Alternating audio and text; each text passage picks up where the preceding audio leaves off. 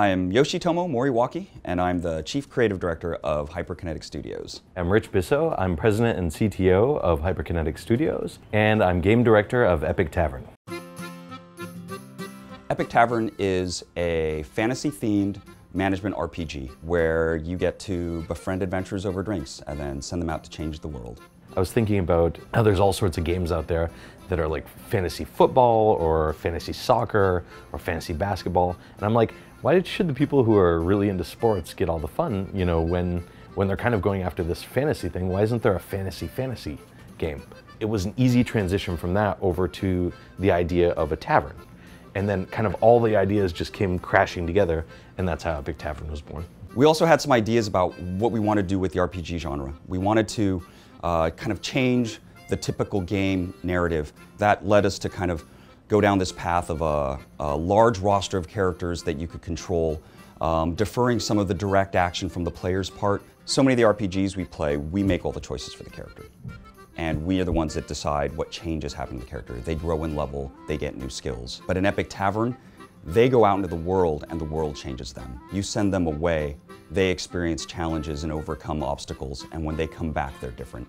And the game would have these heroes, and the heroes would be adventuring around, and I could read about their adventures. In Epic Tavern, you take the role of the tavern owner. Your job at first seems to be one of managing the tavern as a business, but immediately upon starting the game, you're going to realize that your role is one of interacting with the people who come to the tavern. Over the course of your friendship, you're able to connect them with other adventurers and then send them out into the world to complete quests. We wanted to get the community engaged in the development of the game. One of the main ways that we've seen that I feel is most effective is to run a Kickstarter.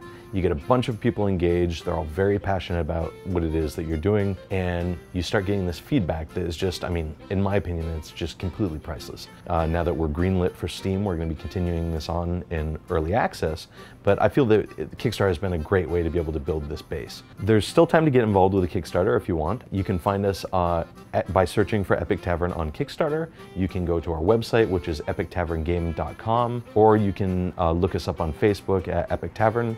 We also have Instagram and Twitter, and we want to give a big cheers to all the backers who have come out and support us up until now.